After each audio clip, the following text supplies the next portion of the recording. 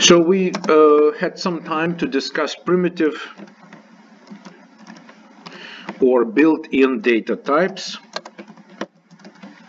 Data types such as int, character, double, and so forth, right? So there's a whole bunch of built-in data types. We've observed some library classes,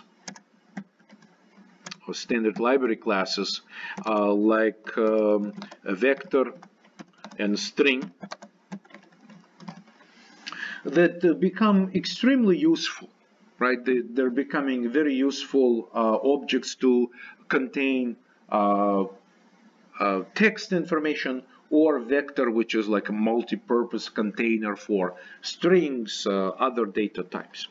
We have also, of course, seen objects like cout, cin, cerr, and even clog. These are standard IO stream objects. By definition, operating system provides every program with access to standard output, standard input, standard error output, and standard log. And through these objects in standard library of C++, we get very simple access to these facilities. So how about we design our own data type, right? Can we design it? Can we specify our own data type? And also, why would we do something like this? We already have primitive data types. We already have a predefined library objects. So essentially, you begin to realize that you typically manipulate a lot of primitive values in memory. When we manipulate strings, we manipulate characters. When we do computations with integers, we use integer variables.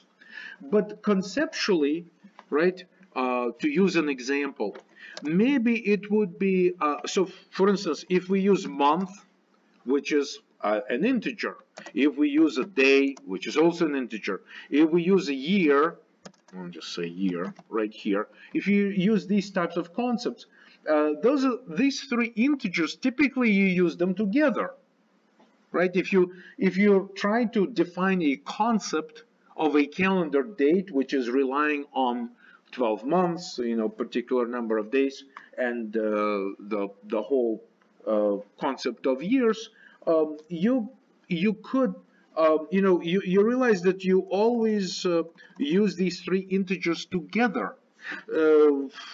In fact, the word together together in C++ means the same the same scope. It even has a meaning in C++, and the scope is expressed in C++ like this, right? So in general, we use like curly braces to place something in the same scope as a single unit.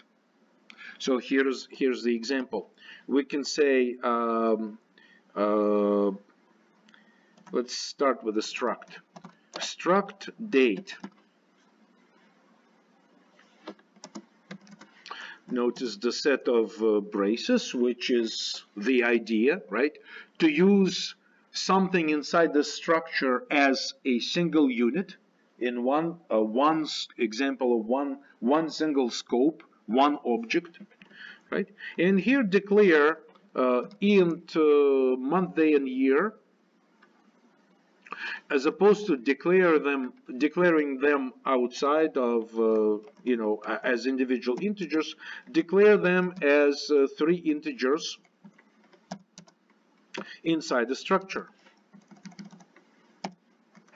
Okay, and syntactically in C++, structure declaration, which involves keyword struct, then it then we have to provide the name for our structure and provide the content, which is in my case is 3 integers. It requires a semicolon at the end, and we call this a declaration of the struct that we want to define.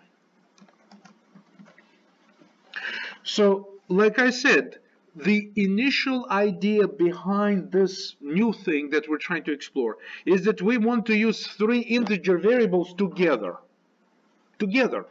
It doesn't make sense to create a year as a separate variable and then 100 lines of code later create month and day. We want to be able to create them and manage them as a single unit, all 3 integers. So the way to do is just to declare them as a structure.